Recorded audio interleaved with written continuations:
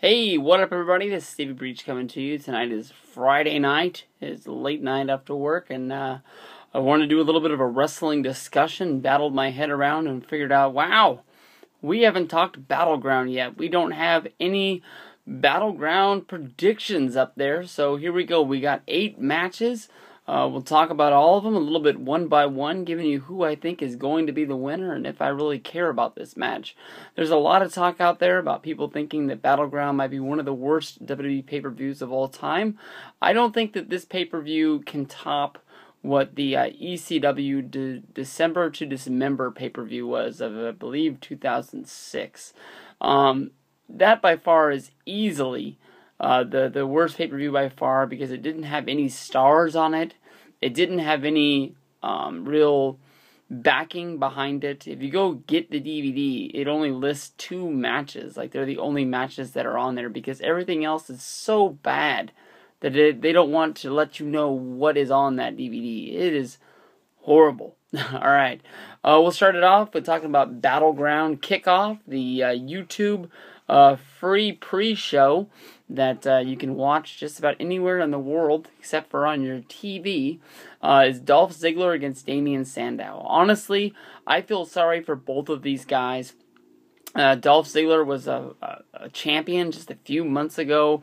Damien Sandow is your Money in the Bank briefcase holder for the World Heavyweight Championship, and if that's even a brand of SmackDown anymore. The thing's blue, so that makes me think it's at least a SmackDown-based one, but we'll see what it is. They haven't really hinted at Sandow being the Money in the Bank winner, holding that briefcase out there since Cody Rhodes was trying to steal it back before SummerSlam time.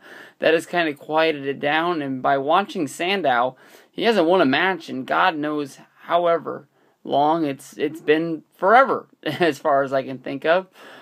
Just recently, he did a job on Main Event to the Big Show, which isn't horrible, because Big Show's sort of being protected as like a sort of a main event guy waiting to beat up Triple H and his followers. So I don't know why they use Sandow in that role, but I don't know. It's been a long damn time since he's won a match.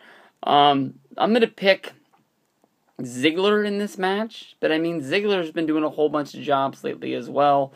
They let him have a win over Ambrose in that 11-on-3 match for Monday Night Raw a few weeks ago, but then they had the match on SmackDown that was booked as supposed to be like a big time deal, and the match ended in like a minute and a half with the disqualification. Surprise, surprise! The good old Shield did a run-in and cost themselves the match. But I'll pick Ziggler in the win. Wouldn't be surprised if Sandow wins.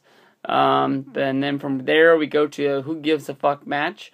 Kofi Kingston against Bray Wyatt.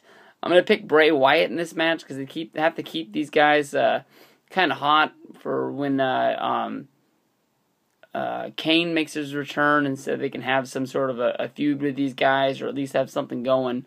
I sort of think that when Kane does come back, he's going to sort of join the Wyatts as a guy that's sort of been like hypnotized or, tricked into joining the cult, and then he will do their bidding or whatever they need him to do. So I'll take Bray Wyatt in this match. From there, we'll talk about Curtis Axel against R-Truth. I really thought that I was reading that wrong, but then I remembered that was a match that they did plan on Monday Night Raw for the Intercontinental Championship.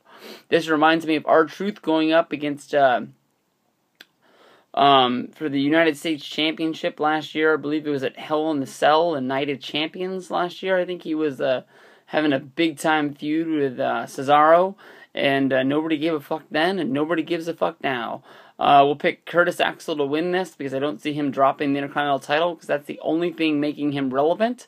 And I don't think that R-Truth has done anything that makes him relevant in the last little while as well. Then we go to the Divas Championship match. AJ Lee going up against Brie Bella. Honestly, I'm very surprised by this match for the one fact of when I was watching TV, I thought this was going to be AJ Lee against Natalya. For 2 weeks in a row, we saw AJ and Natalya sit at the commentating desk, going back and forth, exchanging insults and this, that, and the other. Then all of a sudden, Brie Bella gets engaged to Daniel Bryan, and there's plans for her to be the new Divas champion. Honestly, in my mind, I don't see them taking the title off of AJ Lee, even though it seems like she's beat everyone and their mother for the title. But AJ, probably, honestly, in my mind, is the best thing going as a chick wrestler. She's not the best chick wrestler in the company, but I think she has the most things going for her. And I don't really want to see them keep up this feud against AJ against the Total Divas clan. But I don't know what the fuck else they're going to do. Then Alberto Del Rio is taking on Rob Van Dam in a Battleground hardcore match for the World Heavyweight Championship. Yes, I do know that Rob Van Dam is a former hardcore champion for the WWE, but the one thing Rob Van Dam isn't is the holder of a current contract. Rob Van Dam has worked the extended amount of dates on his current contract, and I hate to be the total smart mark here. There's been no talk of extensions. I think that he's sort of going to be a guy that's sort of like a Chris Jericho, who's going to come in and out when he needs to. I don't think Rob Van Dam is the kind of guy who wants to work 365 days a year. I think he's going to come in, work his dates as soon as he can, go home, spend that time, wait till that money is blown, and then come back and make some more. I'm going to take Alberto Del Rio in this match. And then hopefully we can see if he's going to go up against Rey Mysterio in the foreseeable future, because I think that is the only reason why he's holding the World Heavyweight Championship right now. CM Punk is going to take on Ryback in a singles match. In my mind, honestly, I know that CM Punk hasn't won a match, and God knows, however, on pay-per-view, but I don't think CM Punk is the kind of guy who really cares if he's going to win a match, if it's not a championship match. I don't really see him as the guy that's going to be going into contention for the WWE Championship anytime soon, because I don't think that WWE wants to put CM Punk into a role where he's going to be held down by the man, Triple H. I don't think anybody wants to see that. I think if they did do it, honestly, I think it'd be good, but I don't think anybody in the world wants to see, CM Punk complaining against the man, and it's something we've already seen him do. I think that we already know that CM Punk is the kind of character that's going to go against the rules and do whatever he has to do, and if he goes out and he has to do it in this forced way, it's just going to come off really, really bad. That's just my opinion, but I think that Punk's going to be out of the title picture for the next foreseeable future, even though he is one of the few guys they got once they used up Daniel Bryan.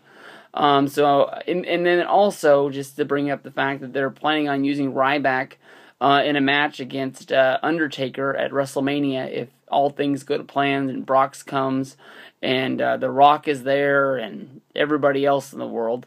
Ryback needs to be on a huge winning streak, because I don't think anybody's going to take Ryback seriously.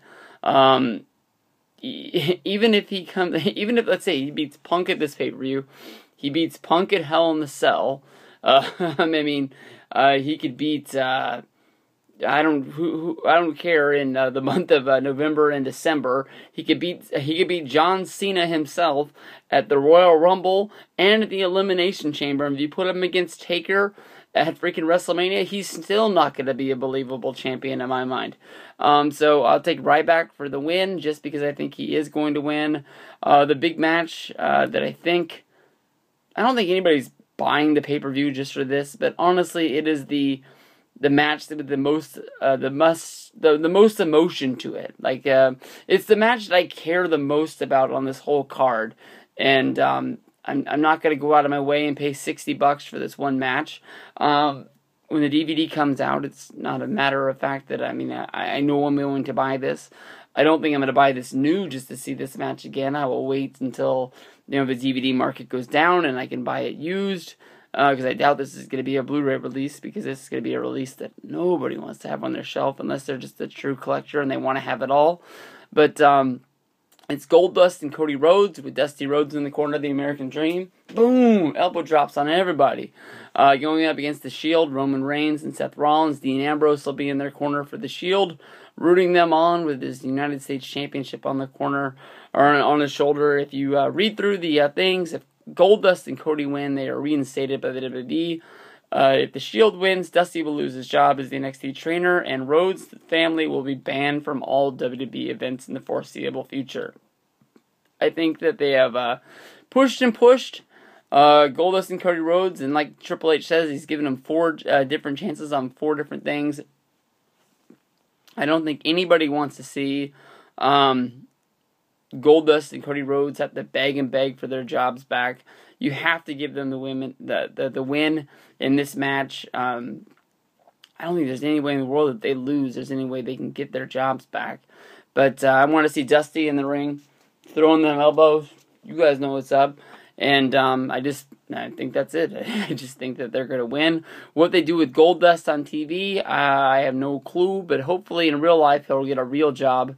If they like his attitude that he's had for the past month or so on TV, hopefully he can get that job that he had where he was working with the chicks as an agent. And we'll go from there. The main event of the night, Daniel Bryan against Randy Orton. Still a little bit weird to be saying Daniel Bryan in the main event. Hopefully he's the guy that they can really put there. I know they've had plans of him winning the Royal Rumble and some other things, so he is the guy that is on their mind. Hopefully the TV ratings when he's in matches in the main event will bounce back and people will care about him. But Daniel Bryan versus Randy Orton, honestly, in my mind, I think everything in the world right now is based around Survivor Series. I don't see them trading wins back and forth between now and Hell in the Cell. I think that this match is either going to be some sort of a draw or some sort of a no contest. Maybe this will be the match that Big Show climbs into the ring, knocks out Randy Orton.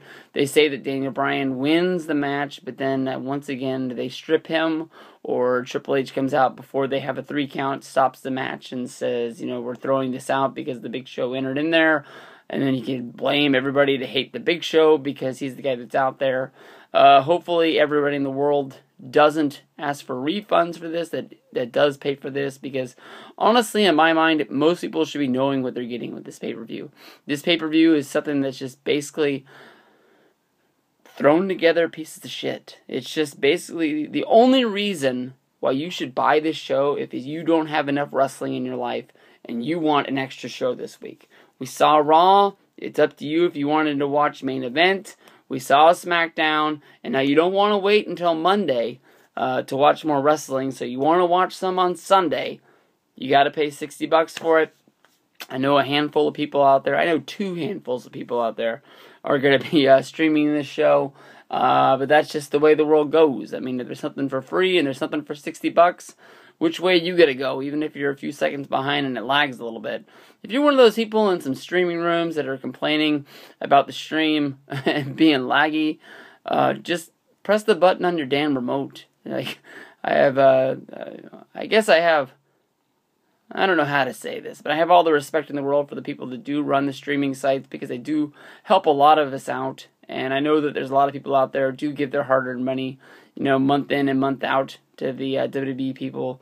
But honestly, in my mind, I mean, if it's just a normal show somewhere along the way and it's not really a groundbreaking show, I would rather just stream this stuff because honestly, in my mind, I buy a lot of T-shirts, I buy a lot of DVDs, and I think my money is spread around enough that I don't want to say they owe me something, because I do think they do deserve to get paid somehow along the way.